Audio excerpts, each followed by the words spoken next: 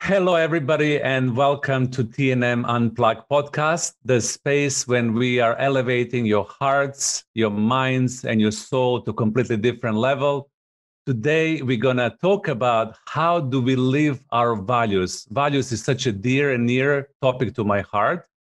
And I've decided to bring very interesting guests with me. I have the powerhouse of this beautiful, gorgeous collaborator, wonderful women with me joining today, Nancy Hughes, Sabreena Andriesz, and I'll introduce them a little bit. What can I tell you about two of them? They're really special. So Nancy, she is certified executive coach. She has over 25 years of experience in leadership development, including coaching senior leaders, creating executive education, and project management. She looks really, really young. Don't trick it. She started coaching when she was really, really, really junior. That's why she looks how she looks, even though there's 25 years of experience behind her. Nancy is known for her open heart, for her honest and flexible approaches. And also she enjoys challenging the clients to the maximum. You know, I've experienced this with Nancy. You know, she's really challenging in a very gentle and lovely and loving way. Nowadays, Nancy also specializes in leadership coaching, team coaching, interpersonal relationships. And she works across the globe with the small organizations, individual clients, and also with the huge multinational organizations. So welcome, Nancy. And then we have Sabreena. What can I tell you about Sabreena? She has all these titles and education, so I always feel intimidated. Oh my God. So she is PhD in organizational development and change. She has double master degrees in social science counseling, human development, and also on top of all of this, she's certified master coach through the International Coach Federation.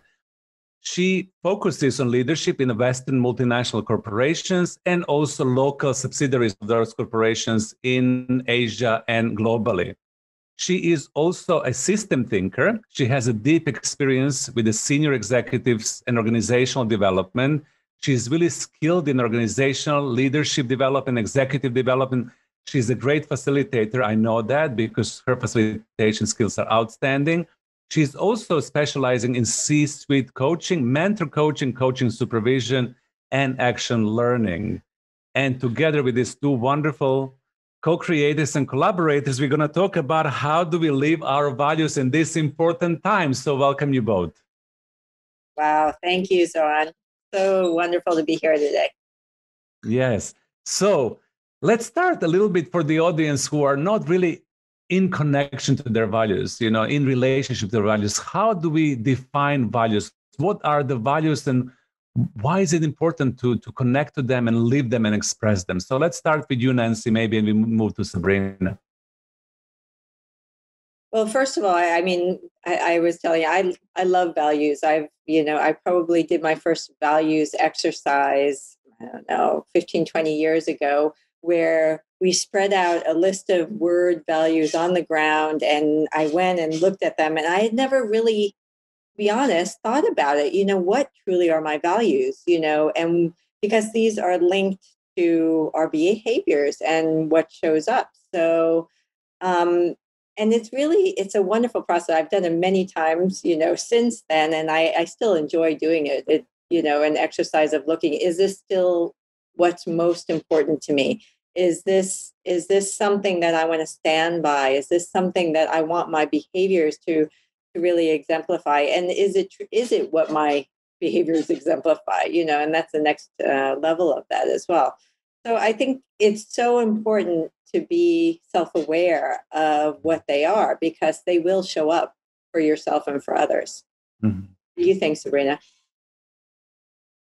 Yeah, Nancy, as you're speaking, I'm just really orienting to that exercise that you're doing and that you say, that are fundamental to you.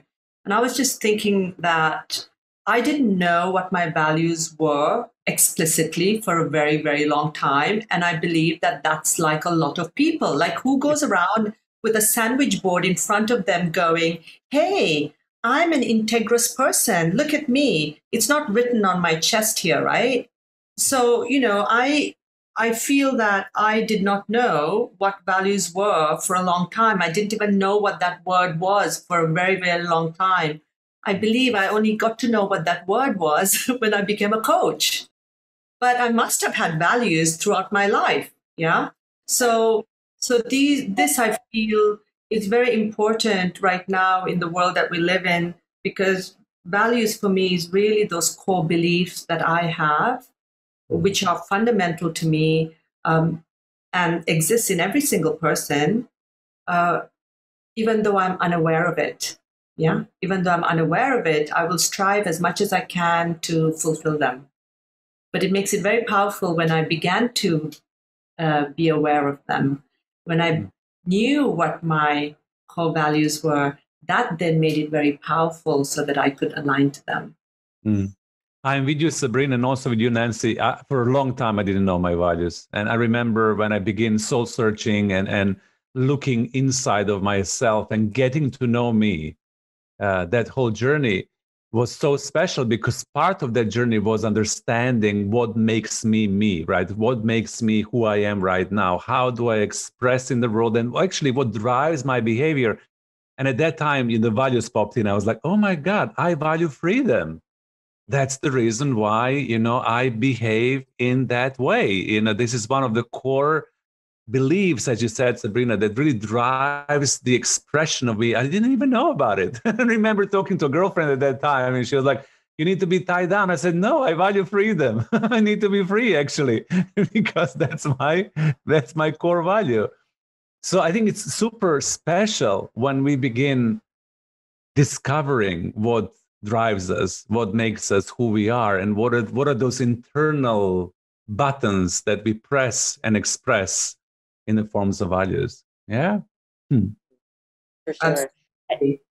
I was just amused right now, Zoran, when you said that, when you referred to an ex-girlfriend, because I recall going out on a date and this person that I was out with over dessert actually, told me that I fulfilled his top 3 values.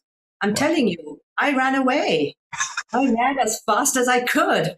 It was the first time that I met this person. And I was like, really? We went down the rabbit hole all the way down to the very deepest part where we haven't even gotten to know each other yet. And you're telling me that I fulfill your core values? All right. I'm going to move on. The good thing here is do not use this in a dating scenarios. Or get to know yourself before you start dating somebody else. I think it's very important to know your values. So it's so interesting also, because once you know your values, you also see the things that trigger you that are against your values. Something happens in your life that, if you're a very fair, valued person like myself, I think I value fairness, and there's something that's going on and in my life that I feel is unfair. I just I feel the hairs of I'm like, that's just not fair, and it upsets me. It'll create emotions in me when I see something that is going against my values, and I'm sure, and that helps people also recognize what some of their values are too. Absolutely. You're saying it so beautifully, because those values that you live, they really trigger, if they're not met or fulfilled, or they're challenged, or they're not in display in others, they sometimes can really create this emotional reaction that we have to manage. So that's very important for us to know what is inside of ourselves, right? So Sabreena, you wrote the paper on this as well. Tell us a little bit more around how do we get to know our values, if you can, if that's part of your paper as well. What is the process that people might go through to get to know themselves? Well, I think it's a multi-level. I think it's multi-layered, because one of the things that I find is really important about values is that there is a cultural context to it about what we hold as important, and it can be culturally influenced. So it's the deeper layer of our value system. So when we talk about values as being, like Nancy, you talked about fairness as being important, and Zoran, you said that freedom was important to you. Freedom's important for me too, as well as integrity. And these have permutations that have cultural overlays, I believe. And I think that this is quite an interesting, slant to value systems, because that expression then might be a little bit different if we were all going to work together. For example, the three of us here right now are from three different cultural, historical upbringings. And although we are all three of us coaches and we've done deep work on ourselves, there might be at times where there might be sticky edges, that we might need to work through, because each of these wonderful words or phrases are big. And how do we land them in a way that other people understand that this behavior is who I am and is an expression of me, and that freedom to me might be a little bit different to freedom to you or freedom to you, Nancy. Yeah. And I think that that's where it gets a little bit more tricky, and where we need to then have generative conversations and dialogues about the meaning making that each one of us are making around it. I wonder what you think about what I just said.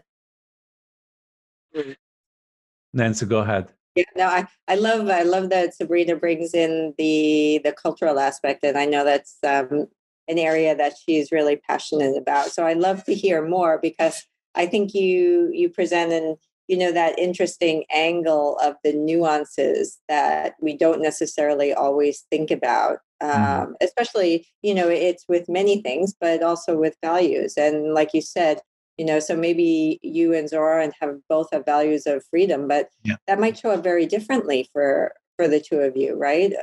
Or different things might trigger you, even though you both would say, yes, freedom is a value. So it's interesting. And I think it's probably difficult to actually even touch those nuances. It's understanding, that cultural background, not only from where you grew up, but also your family history and all sorts of things, right? Yeah. I agree, Sabreena. I think that they're multi-layers as well, and cultural context is really, really important, because the same people with the same values from different cultures might express it differently. And then you said the dialoguing and understanding and sense making and meaning making is super important, especially in this interconnected global world that we're living in, because in workplace, but also through our lifestyle, we're interacting all the time with different people from different cultures, and this is something it's important for us to be wise enough to understand, that values always have this cultural connotation. I think it's super important. Yeah. And Nancy, you brought up freedom. I think we started on it because Zoran brought up freedom, and it's really my top value, honestly. But freedom might, and just to give you an example, freedom might mean a little bit different to you, Zoran. I'd be curious to know what it means for you. And for Nancy, it is important for you, but it might not be that important because of the way you grew up. And I think about my own cultural heritage. I grew up in Sri Lanka, where I grew up in a time of insurgence, time of curfew and rationing, where it was time of war. And not many people have experienced life in that way at our age, although I guess our parents' generation did. So being in the COVID right now doesn't feel very difficult for me, because in my childhood, I experienced some of those things that I'm experiencing now. This level of having to stay at home and having worked on this piece or come to terms with what I need around my own sense of inner freedom has made it a little bit more comfortable for me in the way I navigate that around these times. So I keep thinking it's very interesting, isn't it, about how we hold these values, especially at this time in our life. What about you, Zoran? Similar to you, I was just reflecting when you were saying, I come from Serbia, Balkans, and that was really turbulent area when in my adolescence. It was all before the war, during the war. I haven't been in the war. I left before, but I was in making of it. And I remember all that you're sharing right now, that it was also very tense, and the freedom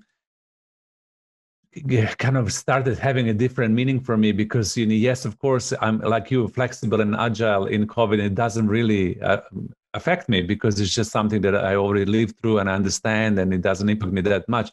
And at the same time, I really value people being freed up to be liberated enough to be able to be sovereign. For me, freedom is very close to sovereignty, for you to be able to make your own decisions and choices without anybody else telling you what to do or controlling how you think and how you act. So for me, freedom has a very deep meaning of I'm a sovereign, spiritual human being with the full power to create and co-create my life. And this is taken away, then, as you said, Nancy, I'm triggered. I'm like, oh my God, oh, no. Somebody is taking away my freedom and my sovereignty.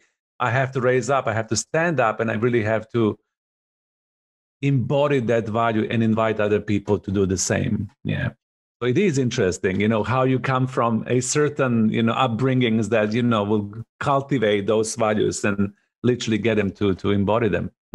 Yeah, what I'm hearing you say, Zoran, is this real sense of having had that life experience of how you want to enable others to be able to free themselves from whatever life circumstances they might be having. And for me, that's really one of the reasons why I'm so passionate about development, and for me, I mean, as you both know, I mean, I've studied for yonks, and that's been about freeing myself, in the knowledge area, so that I would be able to be available to go all the different dimensions and places that I can. And I do want to do that also for people from my country.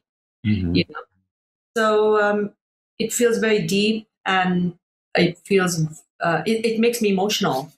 Actually, talk about it when I really go down into the depths of my own experiential level. It creates so much like vibration and energy, and it feels palpable, like I can touch it and hold it. Like even now as I'm talking about it, like I'm feeling it, as I'm talking about it with you guys. Yeah. It is lovely, and it's also juicy in a certain level because you can touch it and feel it. And for me, it really drives your emotion as well. It really drives your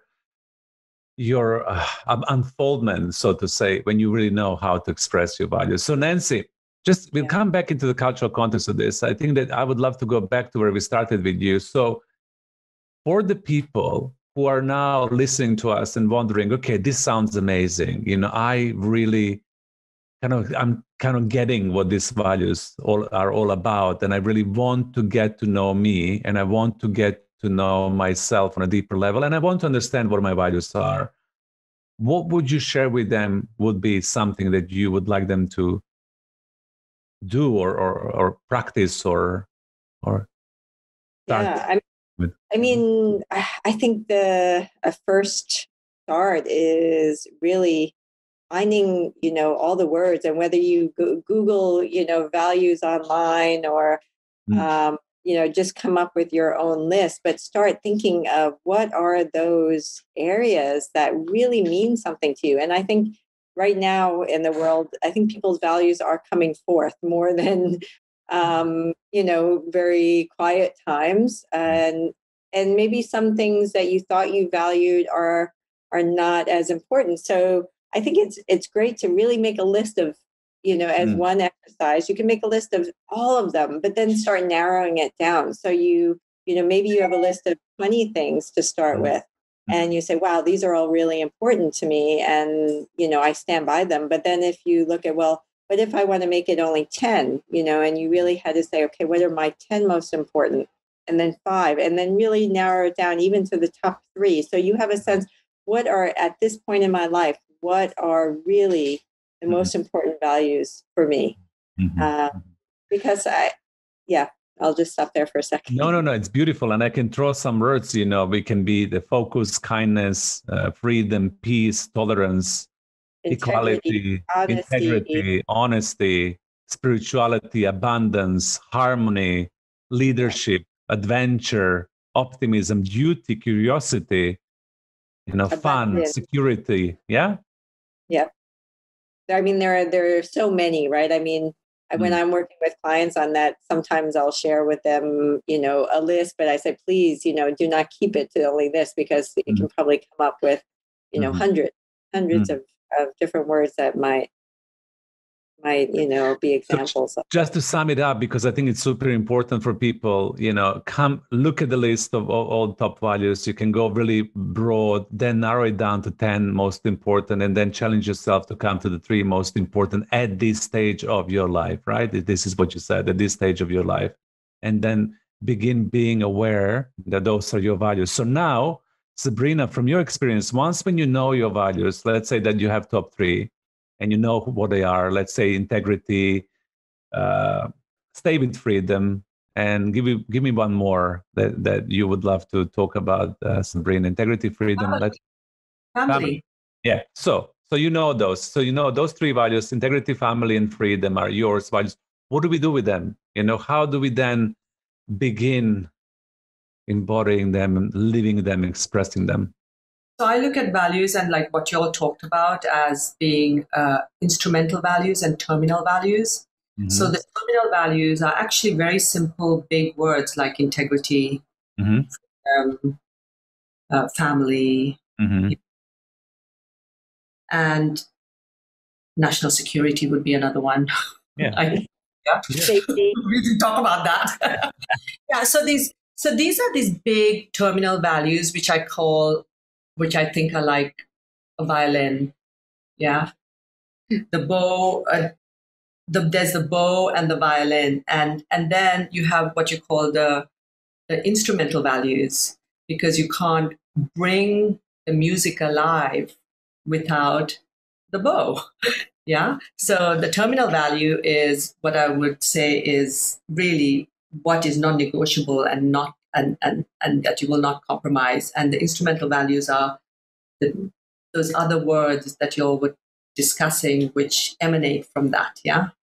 And so one of the things I look at is, well, on the behavior level, what are the experiences that show up that might express integrity? Mm-hmm. What are those behaviors that express freedom, that express family? Because these are massive mothership words that sit up there in the sky, and we need to ground them. And people do not see them in us unless they experience it on the behavior level. Yeah.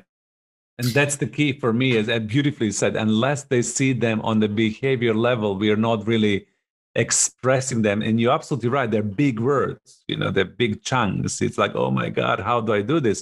So you have to act on it. Right?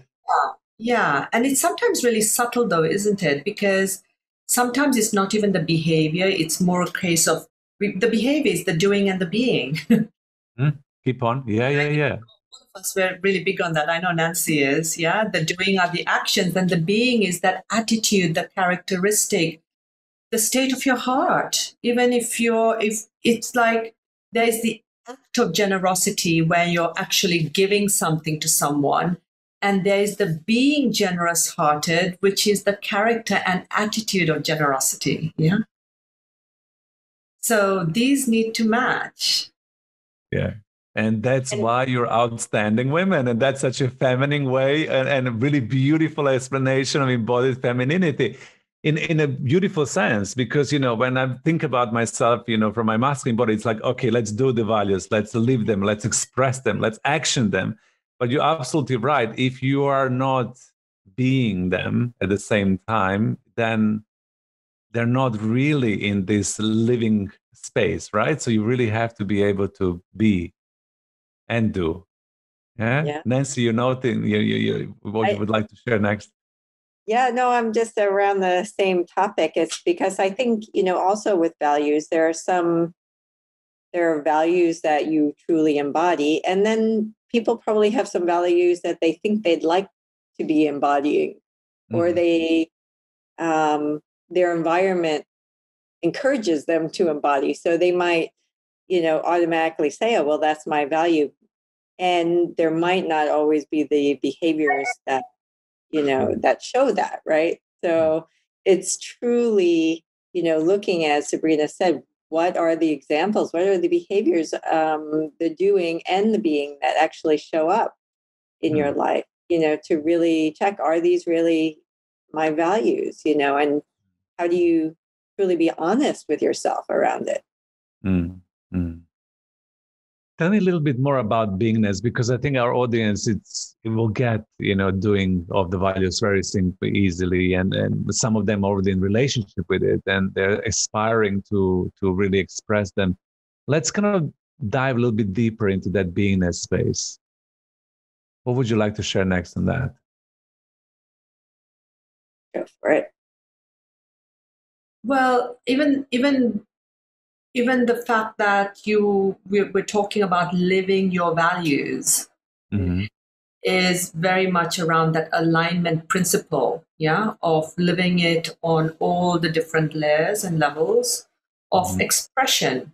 So when I think of how I express my value system, for me, it's very much around, if I'm truly going to express my values, it's not only an action, it is also the state of my mind and my heart behind the action. Yeah. That would then make it truly not only in alignment, but it will make it would keep the integrity of the value. Yeah. So I think of values as like a guiding principle. Yeah. When we know our guiding principles, it becomes our compass. It becomes the beacon in our times of conflict, times of sorrow, times of despair. They help us to navigate and find the way forward, to shine the light of hope in the direction that we need to take. Oh, I could listen to this for all day long. It's like a poetry. It's so cool. Anything to add to that, Nancy? Well, I think it's an important distinction that I think a lot of people don't often think about, the difference between the doing and the being. And I think so much in society is focused on the doing. So I think for a majority of people, there's not even the focus on the being. And what does that really mean? So it's even hard to express sometimes, because it's beyond the actions. It's, your thoughts, like, Sabreena says, your energy around things, your approach before you even take action, right? Your frequency around things, if we can go to that different level of it, right? Yeah. The frequency, what you're imitating. And for me, what I love about it is this integral part of it. When you are able to be with your value, and you're able to express it on a level of such a deep integrity, then you're really living it. Yeah. You're really able to imitate that value around you, broadcast that frequency, share the energy, and at the same time be an inspired action and display the behavior that people receive as that value. So you're fully embodying it. Love it. Love it. Values are not new, are they? They go back centuries, centuries and centuries. And as you were speaking, I was just thinking that there are actually 4 wisdom themes that I subscribe to, which come from an ancient Tibetan king who made his country very, very happy. Yeah, and there are 4 wisdom themes, and it's like how we think influences how we act, how we relate to each other, and how we find purpose and meaning in the world. That's it. And it all comes from the way we think, which is the being. Then how we act is the doing. The relating with each other is, how we impact and affect each other. And really, what emanates from that is how we find purpose and meaning. So now, having in mind that we have, 5-10 minutes left, I would love to elevate this to the next level and make it a little bit more current to the people. So as you said, Sabreena, and you also mentioned, Nancy, throughout our conversation, we are living in a very interesting times. Those times right now through the COVID-19 and the challenges that we're facing, the transformation of the world that we're seeing, the elevation of consciousness that we're following. It's something really special for all of us. So let's kind of go into that a little bit more. So what does it mean to live values right now? And why is that so beneficial for people to really connect to their values, to understand their values, and then in this moment right now, be and to the full embodiment and then express them to the full action? What would you say on that? For me, that's my first reaction is, and then Sabreena knows my focus on raising the level of consciousness, which is as a baseline for that topic, because if we are raising the level of consciousness, we are raising the frequency level in the universe and on this planet. So in order to do that, we need to be really clear on who we are, right? On who our values are, and really bringing that to a certain clarity. And I think with that clarity and hopefully more focusing on love, compassion, gratitude, the level of the frequency will be raising, so for me, it's to that, and for people where they're not saying, well, love is not, I don't know if anyone would say love's not important to me, but I think whatever it is, whatever is important to you, having that clarity is automatically going to raise the level of consciousness for that individual. Absolutely. I think that clarity of your inner landscape, of your inner beingness, it's absolutely automatically raising because you have a very defined and clear state. And in that defined, clear state, you can map your reality in a very concise and integral way. So great. What about you, Sabreena? Why do you believe or feel it's super important right now for all of us to be in relationship with our values, to live our values, to express our values? And what is that giving to ourselves and the community and the world and the universe? Let's add the universe in it. Wow.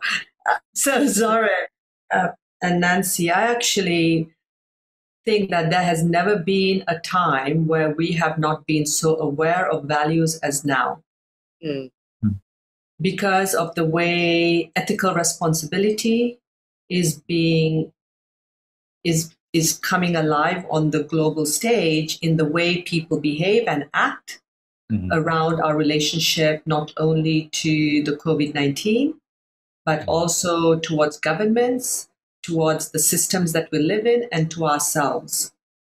What I do see and I feel is happening on a consciousness level is that people are holding their values up high, yet the values are polarized. People are coming from polarity. Unfortunately, there's a lack of generative dialogue to find out or to discover what is important to the other and how we can navigate that. And unfortunately, what's at stake is we can go into the way the dominant elites are managing, are managing us, and we are unable to fight against that. Now, that's going into a different conversation, but what I really see here is, that's another conversation. But what I really see here is the polarity of our values. Yes. It's polarized. And what's happening is that we're standing on either side of a fence and pointing fingers at each other instead of saying, hey, you know what? Why is that important to you?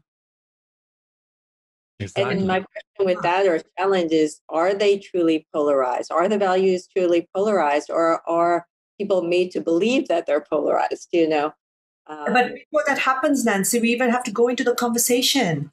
Yeah. Rather than pointing fingers, we have not even to ask the question, but to be curious. Isn't that what coaching is about? Yeah. Yes. I love what you're saying because I'm seeing it. I love what you're saying, Sabreena, because I'm experiencing and seeing it in myself, with my friends, with my colleagues, with other people, that we are so polarized at this moment in time on the value level that we don't have a space and time to ask that fundamental question. Why is this important to you? I'm listening. Tell me about it, because it's usually linked to some kind of value. It's usually linked to something that you deeply care about. And because when you know your value, you care about it. That's what makes it so juicy and heartfelt, because you love it, you care about it. And then, of course, you will defend it and you will protect it. But unless we have a dialogue, then it just creates this tension of polarization. I'm with you. I'm with you. So I think we need to empower ourselves and everybody who is listening to be in that space of dialogue, to be in that space of understanding why do other people care about certain things and why that matters to them, and then open up in compassion to really understand. Yeah. And being from that place of curiosity, I think that's spot on, Sabreena, and non-judgment, right? Because we all, like you said, we all come from different places, right? Different situations, some different countries. There's a lot that creates that. Yeah, we need to take into consideration what Sabreena said, cultural context of it, our programming, our social conditioning, how our minds are brought up. Judgment is the big thing. We can have a whole podcast around that, how not to judge other people when they display their values if they're not same like yours. But, and how to be inclusive enough to be able to be curious and understand that's their map of the world. This is what they value. It's okay. We have space for everybody. As long as we have a courage to express our values. And I think that I would love to end in that space, that sometimes we all need to be courageous enough to stand, in full integrity to express what we really believe. And I think that's an important piece that sometimes people don't do, or are afraid to do, right?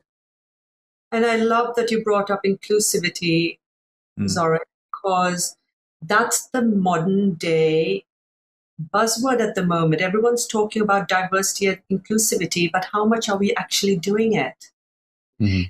It's much more than Black Lives Matter. It's much more than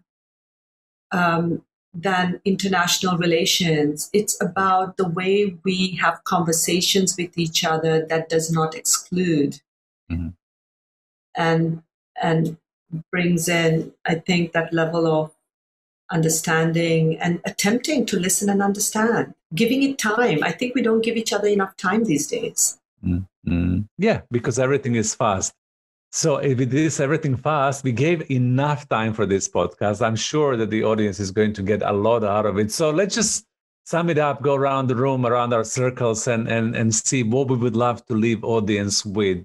One or two things that we would love them to kind of have from us to sail into their life and to be empowered by this conversation. So Nancy, you go first.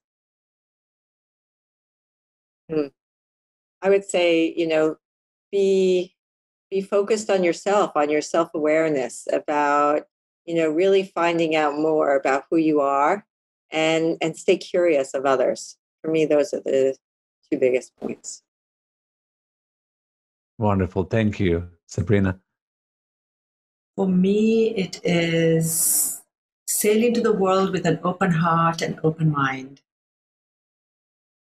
Yeah, and I'm with you. I'm in between two of you. Get to know you, and get to know you, what really makes you you. I think the beautiful thing about exploring the values nowadays is that you understand yourself, you understand how you react, you understand how you respond, and then you understand how you relate to others. I think that if you don't know it, do it. And if you're aware of them, revisit them once again, because maybe you evolved, maybe you changed, maybe you're in a different cycle of life and your values actually became something else. Maybe something new popped in, but do it and then be courageous enough to express it, to love it, to share it, to live it.